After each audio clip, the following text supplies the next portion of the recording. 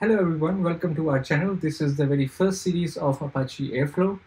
We'll be going through some of the background, looking at what was the world before Airflow, then a little bit of briefing on what Airflow is and some terminologies, and then we will be looking at some core components and then usages, where it is being used, and then finally we'll be ending up with some nice demo.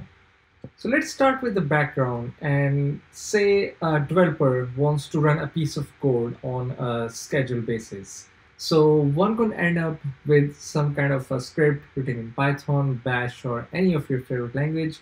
We could like deploy it anywhere and it would run and make sure it triggers whatever it needs to do on some specific time duration. Or the other way is you can simply run your script through cron jobs. So let's take an example where you take the data from file X and you do some aggregations on it and then you store it in some destination. So yeah, I mean, running this simple piece of code as a cron job is not a problem. One can easily monitor this, one can easily get access to the status of this and how things are going. Like everything should be all right if speaking about only single cron job. But later sometimes the business demands more data aggregation. You'll say, yeah, sure, why not? We can spin up more multiple cron jobs, right?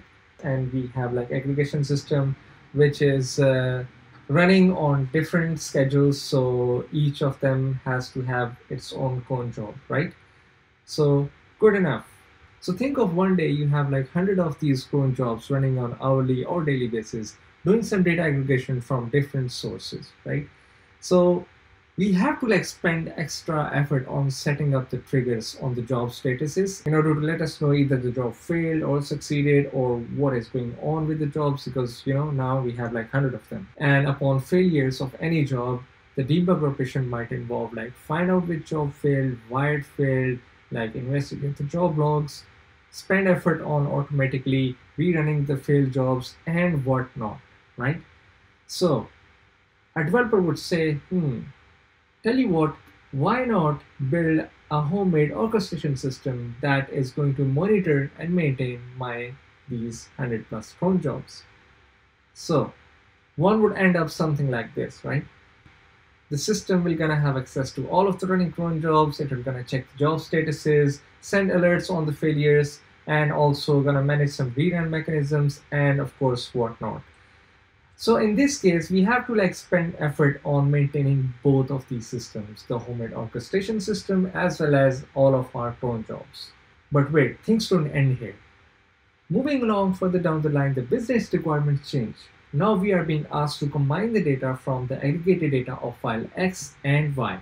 So the things now look like this. And now we have like some tasks depending on the other tasks. So we now have dependencies of tasks on each other. And now we have to like write our own custom logics that this task only gets executed when X and Y completes, etc. So things are going to look something like this. We now have this whole dependency manager wrapped up on top of these cron jobs. And doing so, it becomes so complex that you are going to end up managing this whole system, and we're going to have less time to work on and maintain the business logics which are being run inside each of these cron jobs. So let us list down all of the challenges and the problems that we are going to face in the system that we described before. First off, we definitely need to have a monitoring system that is going to tell us that whether the job failed or succeeded. Second is, yes, as I said, we have to manage the failures, right? So based on these monitorings, we have to send alerts on failures, maybe retries, how many times it has to retry, and then some timeout mechanisms and all that stuff, Then dependencies, check whether upstream data is available or not, job 1 ran after job 2, etc. Then the backfills, sometimes it's really important to rerun some historic data integrations. Then scalability, because in this case, you don't have any centralized entity to manage the jobs. Then last but not least, the deployment.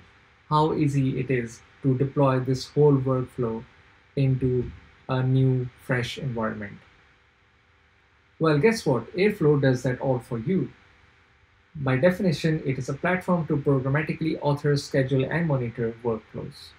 So Airflow literally does every single thing that I've described in here. And of course, definitely much, much more than this, including all of the problems and challenges that we have discussed over here. Speaking of some terminologies, Airflow has tasks. So in this case, we have 3 tasks: aggregate data, file X is one task, then the task 2 to aggregate data from file Y, and then combine aggregated data is task 3. And the most important terminology here is called DAG, Directed Acyclic Graph. The core components involve web server and the scheduler, which sits at the heart of Airflow. The scheduler is responsible for making sure that all of the tasks and DAGs are running on their specified times, and it also takes controls of the dependency management. All of the tasks that needs to run are being triggered from the scheduler to the workers, where usually in the production level we have like multiple workers running in parallel. And then we have our task execution logs. This is the space where Airflow stores all of the task logs, whether it could be locally stored or remotely in S3 or anywhere. Then we have a web UI, which is being driven by the web server, where the users can interact with the tags and the tasks. Airflow is used to automate the things like running ETL pipelines, data ingestion pipelines, machine learning pipelines, predictive data pipelines, as well as general purpose schedulings, including database backups, etc. This is how the Airflow web server user interface looks like. You're looking at the landing page where you can see the list of tags. You can view the tag runs and the schedule timings and what time it last ran and the recent task activities inside the tag. And this is the DAG specific view where you can view all of the tasks inside the DAG. Tasks are being filtered by coloring schemes representing which operator they are using, and the outline color of the task represents the status of the task. In this case, we have like 2 which are success and pink which is the skipped. We are going to be looking at the detailed view of this user interface once we will implement our first tag, which is going to be coming on our upcoming videos. So stay tuned, guys. And I hope this introductory video was helpful to you. If you have any questions, feel free to write them down in the comments below and I will try my best to reply them. Thank you, guys. I will see you in the next video. Bye.